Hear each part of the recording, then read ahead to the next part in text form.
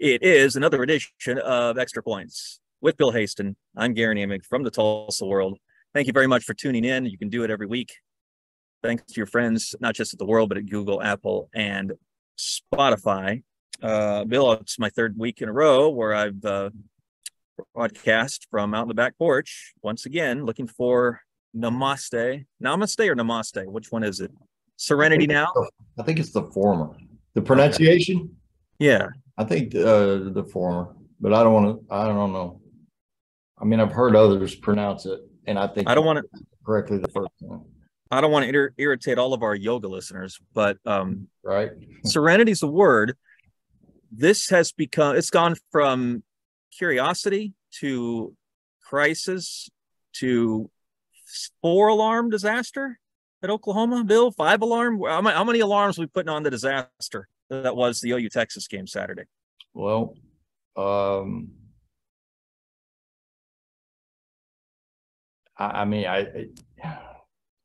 remember a post-game interview after K-State, and one of the linebackers said, all of our goals are still in front of us. Everything that we set out to do this season. And then TCU happens. And then you're like, you just hoping you can win the Big 12 and find a way to rally and win the Big 12. And then Texas happens. And so unprecedented, so and here's part of what's so disheartening. It's got to be disheartening for OU fans. Is I watched a lot of college football Saturday and saw several backup quarterbacks play really well. Mm-hmm. KU's guy played really well. He played well enough for them to win that game. That was just a who has the ball last wins the game. Right. Great game. For that matter, Duggan a few weeks ago was officially a backup quarterback. Yes, going into the season. So for OU to have been that hapless Garen in the Cotton Bowl when they had to go to their second quarterback, there are myriad issues, and that's one of them. But after a third consecutive loss, after having been outscored, given up almost 150 points in 3 weeks, and you're just getting clocked now. And so, yeah, I mean, all the alarm bells are sounding, but I just don't know that there's an ability to fix it. That's the question, right? At this point, it's the deficiency is glaring and apparent on defense. I think they're gonna get Dillon Gabriel back for Kansas, which means they will have a functional offense. I'm not guaranteeing that they're going to score 30, because the last we saw of a healthy Gabriel, it wasn't that great. It wasn't as good as it needs to be for Oklahoma to get to bowl eligibility, but at least it'll give the offense capability, which is above what they had against the Longhorns. But Bill, the holes are so wide and deep around the backup quarterback situation that it's gone. You go from trying to explain the free fall in the last 3 games to trying to come up with answers. And I don't know a way around this, because you're regressing. It's not like they're hiding players that they hope to redshirt, I don't think. And there are no layups on the schedule. Kansas is now a problem, not a solution for the Sooners. Yeah, in Norman, Kansas is a problem. West Virginia will be a problem later in the year. The only team that was keeping OU out of the basement by Big 12 rankings, not anymore. But that game's in Morgantown. I wouldn't trust OU to beat West Virginia State on the road right now, let alone the Mountaineers. Texas Tech would love it. Texas Tech would have been an issue had they come to Norman. What I'm saying is, if the goal is to show progress and by that post a winning record or a 6-6 record, I don't know where you get that based on what I've seen the last 2 weeks in particular, but even 3 overall. So I'm open for suggestions. I'm sure Brent Venables, even if he wouldn't admit it, would feel the same. Right. Well, they they're allowing in the 3 conference games, Garen, OU's allowed 587 yards a game. That is the worst figure in the conference by nearly 100 yards. Mm-hmm. They've given up 20 offensive touchdowns in 3 conference games. Nobody else has given up more than 12.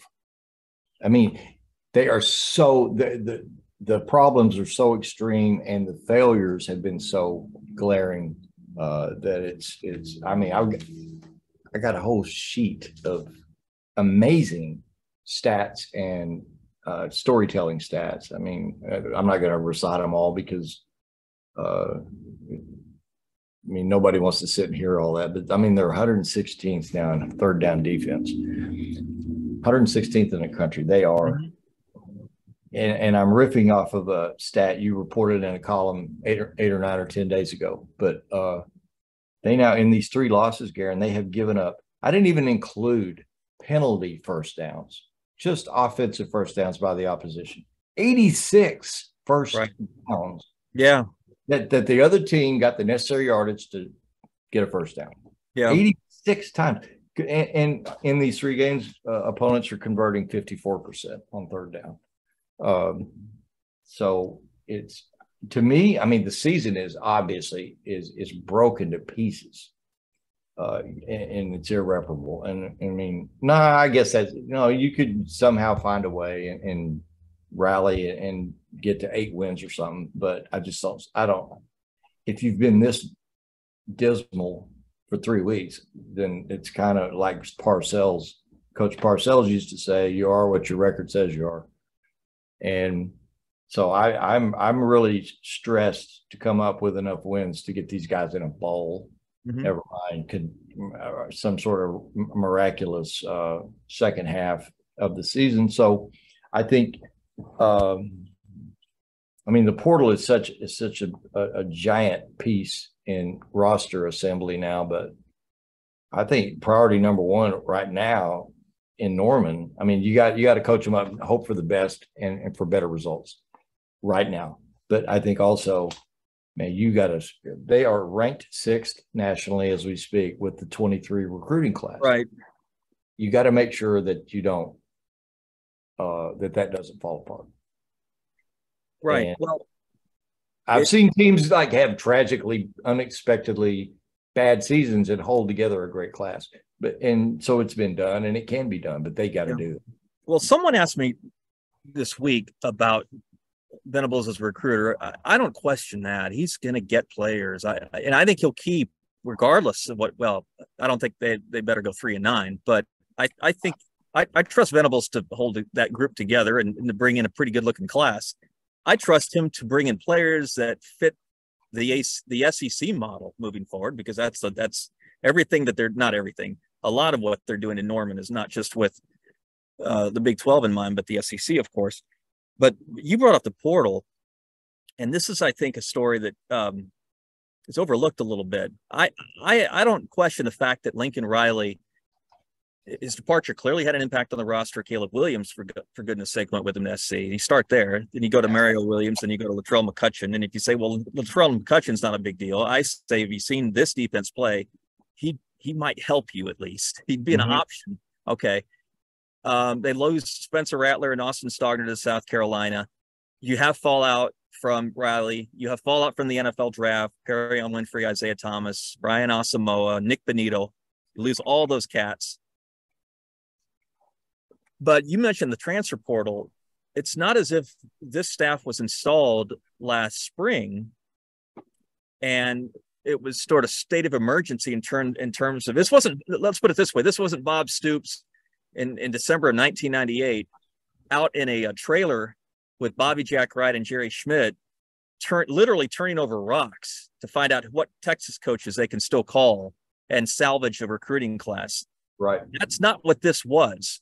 This was a situation where you still had, even if 40% of the roster had overturned, you still had players that other coaches would sort of like to have in the majority of FBS schools. And you had a transfer portal, which every coach has to cherry pick from. That's the reality of college football in 2022. I would say, Bill, that one of the failings of this season when it comes time to sort of, go down the checklist and lay blame, I got to be honest, man.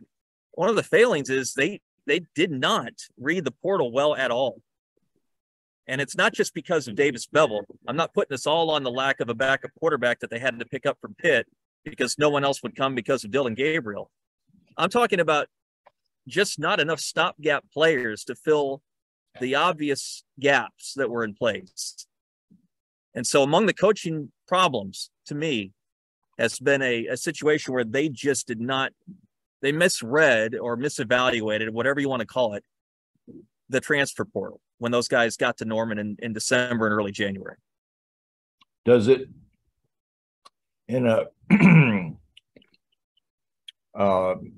it feels to me though like their position in the portal is so much different going into this offseason, because I mean portal guys by definition are not really looking for a place to compete to play. They're not competing for, they don't want to compete for a job, they want to play. Right.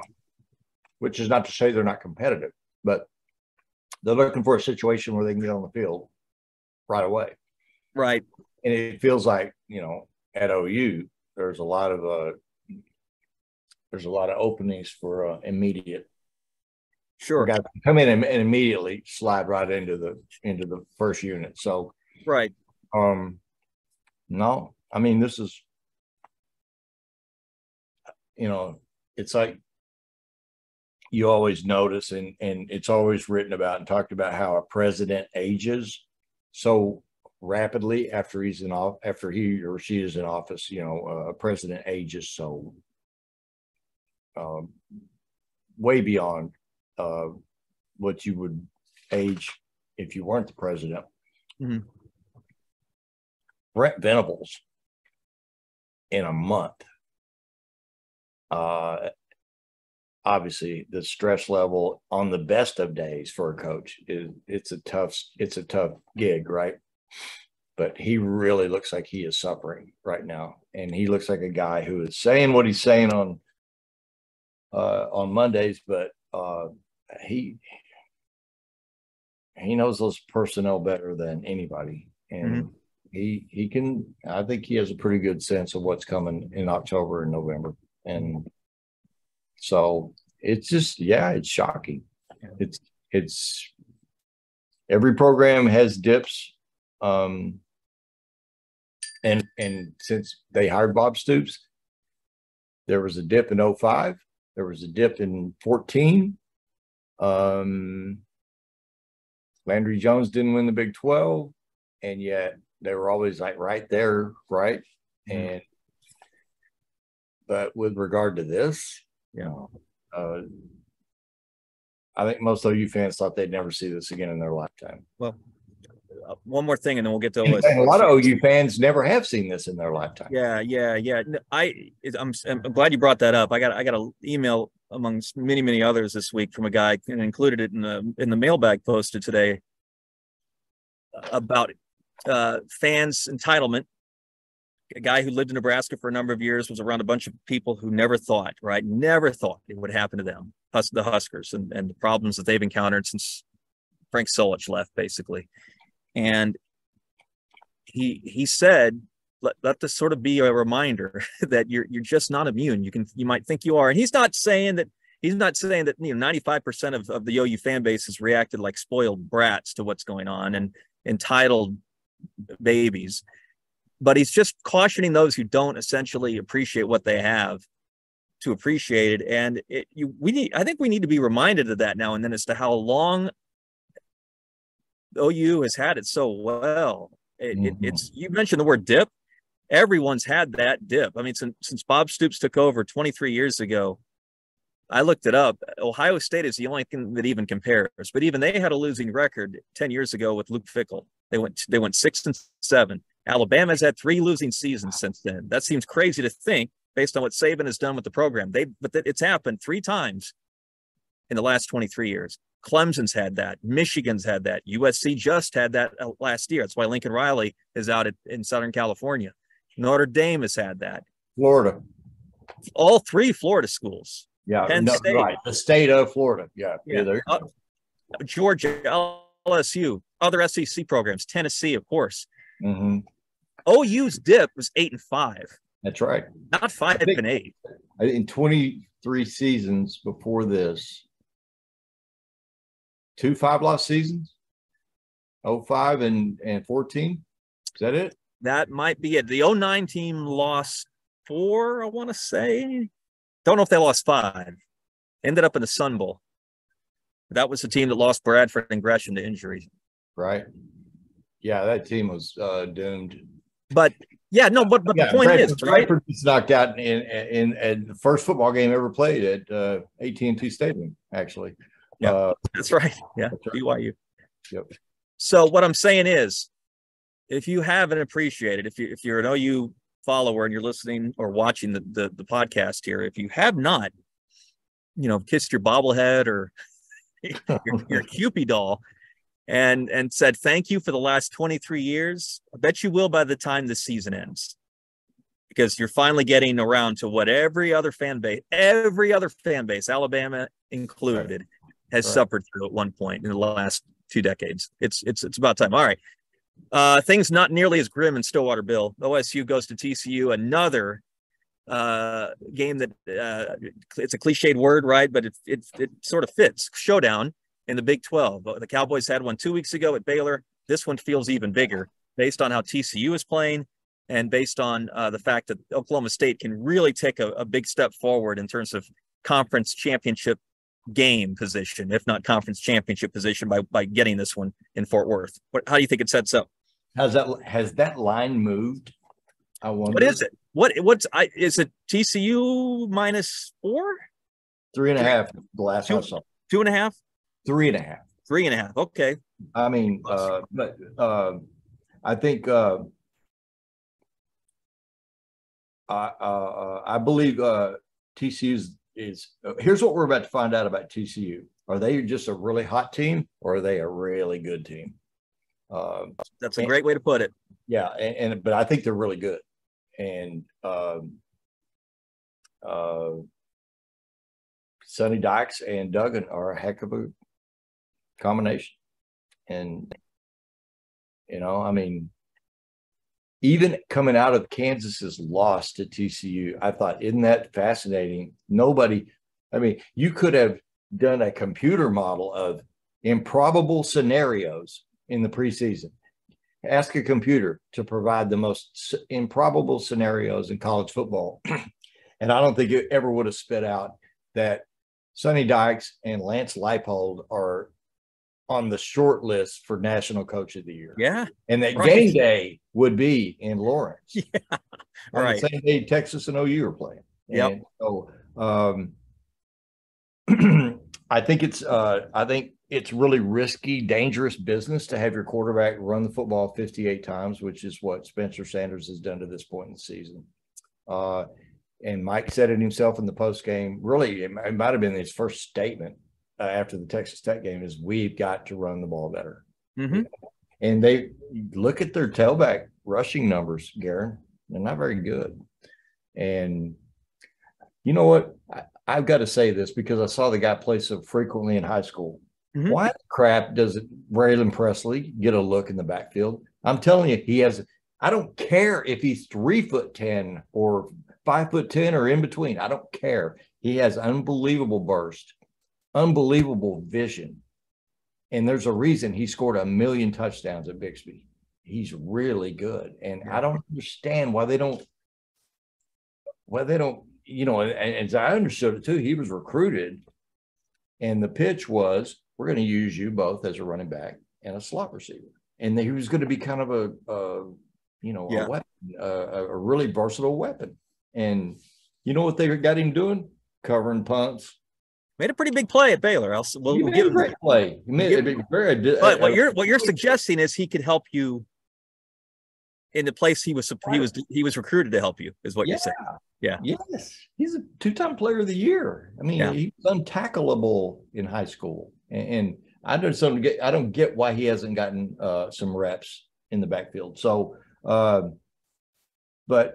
I've said this before the Waco game, and I'll say it again. I've learned to stop underestimating OSU's ability to win tough road games. Yes. I just think that when we sit here, you and I, in mid-December and look back on the season, I have a feeling that maybe we'll look back at this game having been OSU's best opponent. Yeah. In TCU. I don't think TCU they are hot, but I don't think they're just hot. I think they've got real substance to them, and they've got real weapons, and they're really being coached up.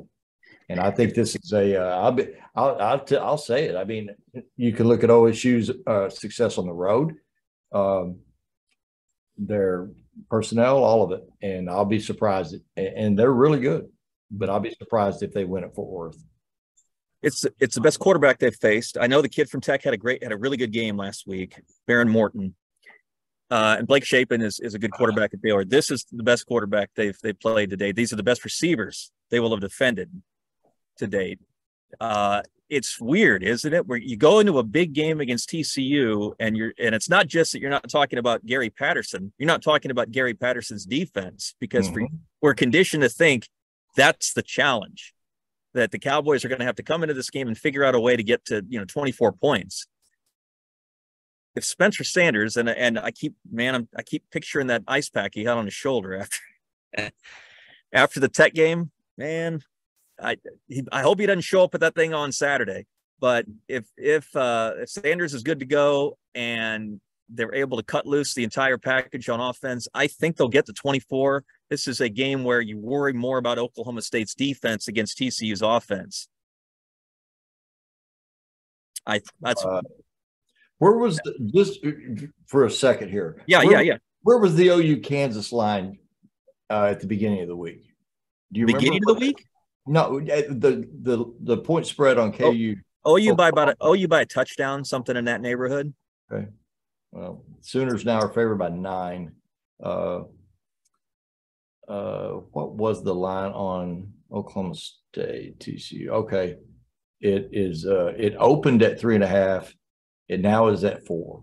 Just for the record. Yeah, that's about solid. I imagine the OU KU line must be moving based on quarterbacks. I think people are not. There's no way I don't think Daniels plays for Kansas, and I think there's a good chance that they'll get Gabriel back. But anyway, well, that was a mess yesterday. He's out for the year. No, he's not out for the year. The Daniels thing. Yeah, that was a problem. But anyway, I worry about, and I haven't had to say this in a couple of years, Bill, but I really do worry about OSU's defense holding up in a big game. And that's not so much because the Cowboys are giving up a lot of yards. They are. It's more, I don't know if this is going to be a little bit of a shock to their system, I think. Duggan, Quentin Johnson, that's not Zach Evans, a 5-star running back anymore for TCU, but Kenry Miller's pretty good. And that's a really good looking offensive line that the Frogs use to exploit you defensively, your defense. Right. You mentioned Sonny Dykes, proven offensive coach, and he is. He's got an offense coordinator that I think Oklahoma people will recall. Right. Garrett Riley, who also knows, I think, what he's doing. And I just think the Cowboys are going to need. I didn't think they need 30 to beat Baylor. I thought they need 25, 26. They need 30 to beat the Horned Frogs. OSU, I'm just looking at some refreshed national statistical rankings, which is foolish to really rely too heavily on that when you're, speculating about a ball game. But the things they're really good at, they have been really good at, really better than anything defensively is. And they remind me a little bit of the 2011 defense in this regard. But, yeah, they give up more yards than you'd like, but they get off the field a lot of times when it's really important to get off the field. They do. And they are 11th in the country in third down defense. So just – I got to say, too, Kansas TCU, I've never seen so many tough catches on the back line of the end zone that were good catches after review after review after review, both sides. Man, that was a heck of a game. Yeah. I just think And you know what? On Kansas, my thought was coming out of that game, I wouldn't drop them in the rankings at all. If anything, I might boost them a spot or two. I don't think they did drop. But I don't think they did either. But I was just thinking it would be such a sickening injustice if they were just like dropped out of the poll, losing a ball game. Come on, man. They were great. I just think I think there's a great chance by season's end we look back and say, yep, TCU was the best team on. And maybe, we may say that TCU was the best team on both OU and OSU schedules. Mm-hmm. And if we say that, then TCU is going to mess around and win the league. They are really, really impressive. If I'm Derek Mason, the OSU defensive coordinator, I'm begging my guys up front, get to Duggan before he gets to our secondary. You've got to generate. Gundy's been referencing this, Bill, the last couple of weeks. That's sort of working with an all-star team up front, and they were producing all-star statistics for a while. That's dropped off a little bit since Big 12 play started. They got to have an A game from Martin, Oliver, Lacey, and Ford, Evers, Ossie. Whoever rotates in there has got to make a dent in TCU's pass blocking, because I just, again, I'm scared to death at TCU's perimeter guys against what has been a rebuild and has been a good, but not anything more than that OSU secondary. They're not ready to be great. They don't need to be great. They just need to hold up. And I don't know if you give Duggan too much time, I don't know if it's going to hold up. Right. You remember that you were there, and I know where the press box is situated in Waco, so you had a good angle on it. But the safety play at Baylor, when OSU dropped Chafin for a safety, and he tried to leave the pocket, and the edge was sealed beautifully. OSU does that a lot. They do that really well. And so you talk about the importance of doing that, time and time and time again this weekend. Just keep Duggan in that space, and he's a big playmaker when he gets out of the pocket. So that's one thing OSU does really well that they have to do is kind of contain him and don't let him take a broken play and make a big play out of it. And but in the back of the defense, don't know if they're ready to win a big game. I think you just said that. It's okay.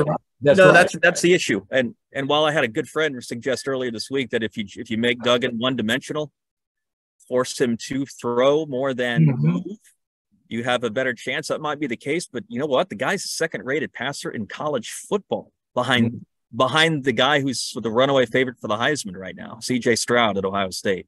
That's how sharp Duggan has been this year. It's going to be a mess for the OSU defense, potentially, if, again, that D-line does not show up and matter. What do you got on your plate this weekend? Where are you going to be Friday? Oh, my gosh. Or Thursday, Friday. Both nights. You got a doubleheader cooking? Yeah, but I'm gonna see. You know what? I'm fascinated by Rejoice Christian. Okay, but they're a juggernaut in 2A. They scored 74 points against Beggs. That's got my attention. So I will finally see. I saw them in 7-on-7. I've interviewed and hung out with Chance Wilson and gotten to know him a little bit. But I'm finally going to see him play a game against an undefeated opponent tomorrow night. Now I'm looking forward to that because Vanita plays at Rejoice. And then Friday night, I can kind of tip my hand a little bit on the direction I'm going with it. But Broken Arrow plays at Bixby. And you know what? Bixby has been so relentlessly amazing. It's kind of getting overlooked. They're kind of getting it's kind of being taken for granted. They have outscored now 6 opponents by an average of nearly 60 points a game. This is historic stuff. So and here's another chance to make a statement in Tulsa County against one of the big dogs, right? So Bixby, for the first time, hosts in as a 6A1 program for the first time, Bixby hosts one of the other big dogs Friday at Bixby. So, you know, I mean, Broken Arrow at its best is is good enough to beat just about everybody in 6A1, I think, but Bixby. But that'll be an interesting game. McLean gets to play this week. I'm happy about that. Yeah. Go back to Cushing to play a really good Cushing team. But I'm just happy that McLean gets to play because talk about fluke. I went to Cushing last Friday to talk with Dale Condict, the Wagner coach, about what he's doing for McLean, which is to give them 100%. They're going to host McLean next week and give them 100% of the gate, which would be about $5,000. That's good, though. That's really a beautiful gesture by Wagner. For sure. We don't want to play. We do want to play. We want McLean to play. And, you know, they could have said, okay, well, we've got to spend some money on game ops, so we will split the gate with you. No, they said, we're going to give you 100% of the gate. So I'm proud of Wagner for that. But, yeah, it's an interesting football weekend for sure. Barry Lewis and I are going to be together both at Rejoice and Bixby. Yeah. And for the Sunday World too, I could kind of give you a little tip on the direction of some additional copy I'm knocking out because I was at Southern Hills today. He's got the styrofoam for those listening. He's got the Southern Hills Cup. Well, every time I see one of these, I'm reminded of when Bob Stoops came to the caravan, and he was holding one of these and sipping out of it, and we were watching OU win the national championship in golf. Yeah, that's right. We're wrapping that up, and you may have been there. I don't remember, but no, I heard I wasn't there, but I've heard the stories. And Bob's holding this and sipping on. We're watching golf, and I said, "How did you play today at Southern Hills?" And he said, "How did you know I played at Southern Hills?" I said, "Bob, yoink." He said, "Oh, okay." What was in the cup? When Bob was sipping on it? Did you ask him what he was drinking? No. It was no. It was a. You think it was soda? Yes. No. I know it had a little bit of a chuckle juice or whatever Bob would call it. Maybe it has to rock. Maybe the earliest barrel of rock and roll tequila. That's right. That might have been his first sample, for all we know. I don't know, but he was.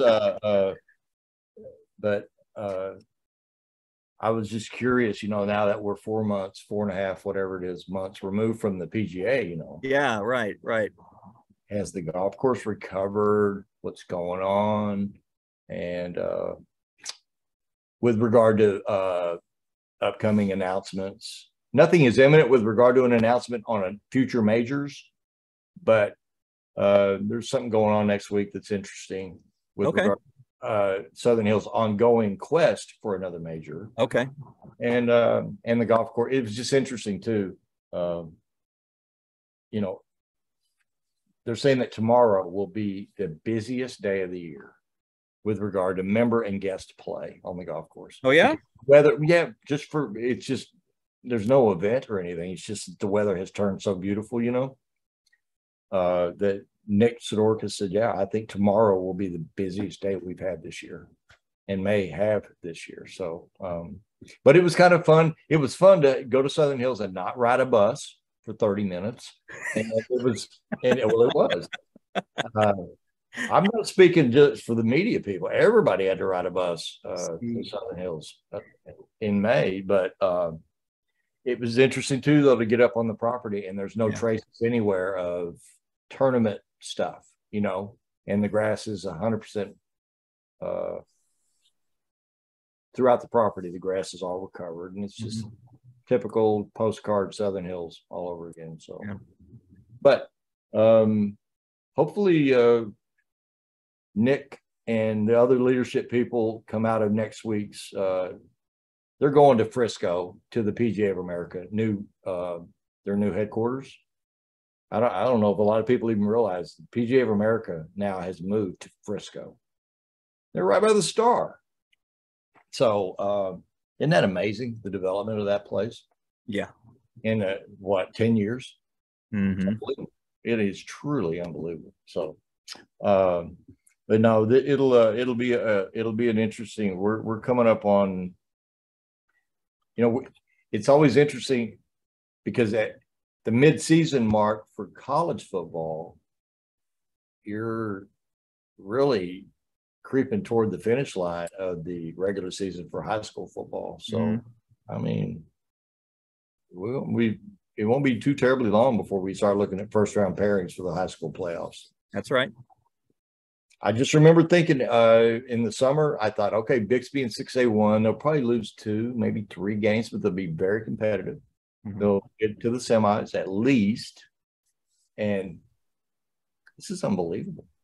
What they're doing is truly unbelievable. So I just don't know that it's just so they're so consistent with what they're doing every week.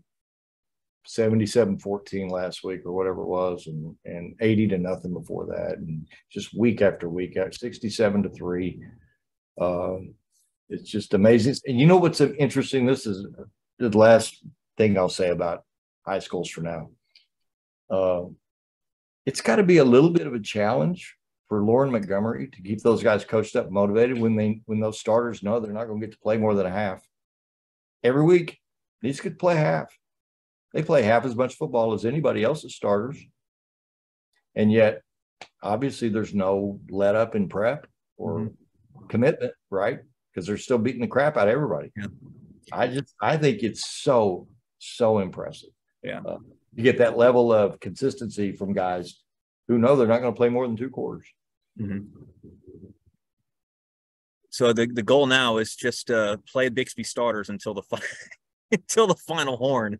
If it's Coach Championship, right, for Broken Arrow, he's going to tell his Tigers, look, no, he's not going to. He wouldn't say that. He's not going to say our goal is just to stay within name your school. But his message will be let's. I just think they got too many issues on defense, but I mean his message will be, if we don't beat ourselves, we can win this game. Yeah, right. Yeah, it's not like they're not lacking for talent for sure, but Bixby is you're grading on a curve. Let's put it that way when you're reviewing the film the day after. Everybody else is in 6A and Bixby's in like 10A. Yeah, I mean, they are amazingly coached football program. Well. All right. So you've got Rejoice, you've got Bixby, Broken Arrow. I'll be in Fort Worth. Eli Letterman and Eric Bailey will be covering the Sooners and the Jayhawks. Perhaps Bill. By the way, I don't know where you rate the Fort Worth stadium renovation. I think they did an amazing job. Oh yeah, no, I love that stadium. I love that box. I love that whole suite level. I think they did a fantastic job there. I would put it ranked up top of our heads. Big 12 stadiums. Oh boy! Now see, I need more time to research because I'm gonna make a mistake because I like more than I don't when it comes to I don't like Big 12 road trips that much, but stadiums are a different story, right? I enjoy Ames. I don't love that press box, but what they've done with their ballpark at Ames, I think is spectacular. It's the best tailgate scene in the Big 12. It's a beautiful tailgate scene. It's very concentrated. Yeah, right there. It's not like scattered over the campus. It's like right there in the parking lot. And it's Fort Worth turf or grass? Oh boy, it was grass for the longest time. I think it still is grass. I think. Well, that in itself is interesting because it's so rare to have grass fields, and yet Norman is still grass. Ames, and I think you're right. I think TCU's grass. I think they're still the real stuff. Anyway, no, it's a cool stadium. Good fan base. That place is going to be right. And when they don't always fill it like they do at Iowa State, but which is another reason to go to Ames for a game. But when there's a buzz in the air, that's about as loud a house as there is as well in the conference, which is another reason why the Cowboys have got to be serious on Saturday. There'll be a lot of Oklahoma State people there. No doubt.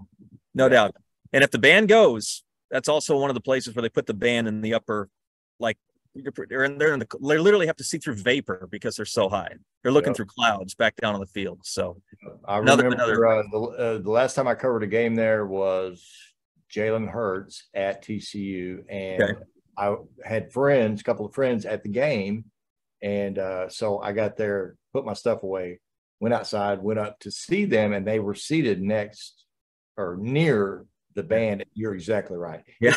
It's insulting. Well, anyway, why wouldn't you want them closer to the action? I mean, I don't know why you feel like you got to do that. It's that way in Waco, it's that way in Fort Worth, and it's that way in Austin. And if I am the visiting team, I'm saying, well, you don't want to deprive the kids of a trip. I'm thinking of logic, not how you're not able to send band members who practice as many hours as football players to do their thing. Deprive the road trip. But there's also common sense. Right. It would be solved if the schools would cut that bleep out and just put them somewhere reasonable. I would even, if I'm a network televising the game, I would tell the home team, don't do that. Yeah. I mean, that's part of our eye candy on the presentation. That's right. It's part of what people come to expect are cutaways to the band. And don't put them in the nosebleeds. It's stupid. Yep. Well, disrespectful, stupid, all that stuff. But otherwise, Fort Worth's a good place to watch a game. No, I think it's a great place, and the Stockyards is a great place to hang and eat. And I've never not enjoyed going to Fort Worth. All right. Well, I imagine it'll be a good time and it'll be a great game. Bill, we'll see you next week. Thanks very much for watching, listening, and reading our material at the Tulsa World. Again, this has been Extra Points. We'll do it again next week, courtesy of the World, as well as our friends at Apple, Google, and Spotify who make downloading possible. Talk to you then.